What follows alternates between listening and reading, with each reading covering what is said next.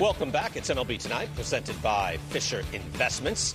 College baseball getting underway. And by the way, there are a number of former Major League veterans, good players, who are now coaching in college baseball, including Troy Tulowitzki just off the field. He's an assistant coach at Texas. Lance Berkman, who had a tremendous career, decent Hall of Fame candidate, is head coach at Houston Baptist. Darren Erstad, Troy Percival, Tim Hudson. Percival's a head coach. So is Frank Catalanotto, now at Hofstra University, 14 years in the major leagues. Hit .330 in 2001, .291 for his career. Yeah, I'm using batting average. Frank Catalanotto getting ready to start his season this week. Joins us now on MLB Tonight. Frank, it's Brian Kenny. Always a pleasure to speak with you. Thanks for having me, Brian.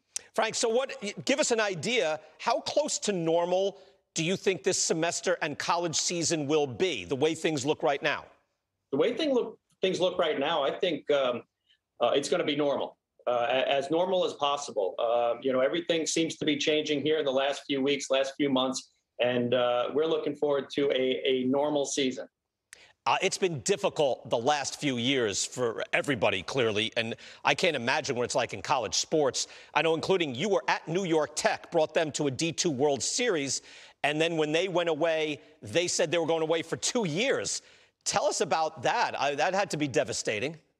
It was terrible because, myself and my staff, we made some great strides there and took the team to the College World Series. And 2 weeks before the season or the school year was about to start, they told us that they were canceling all athletics. So we had to try to place all those kids on the team at different schools. And, it was terrible. I felt really bad for those guys. And, myself and my staff, we really enjoyed coaching, and we were hoping that another opportunity would arise. And luckily, I did get the opportunity here at Hofstra.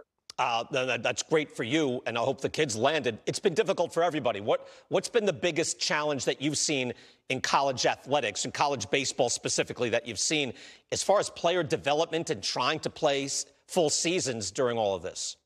Well, the biggest thing for me in college is everything other than baseball, right? So I got hired as a college coach at New York Tech, and it took a while before I was like, okay, when do I get to coach? Because you got to understand, these guys are here to play, are here to go to school, and schooling is the most important thing. That's number one.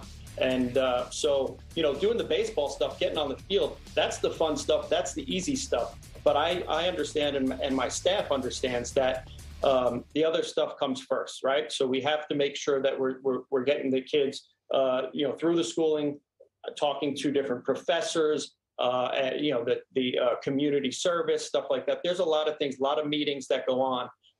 But as far as the baseball, like I said, that's the fun part. But, there's other things that have to be done. Right. As long as you're playing games, though, thankfully. Now, you're playing Houston Baptist this week, and as we just showed on that graphic, Lance Berkman is the head coach there. Are you in touch with Lance a lot, or do you speak to him, or is that how this happened? No, I'm not in touch with Lance. I know him from playing against him, in the major leagues for a while, and a great guy and a great baseball guy. But, it was just kind of dumb luck. When I got here, it was on the schedule already.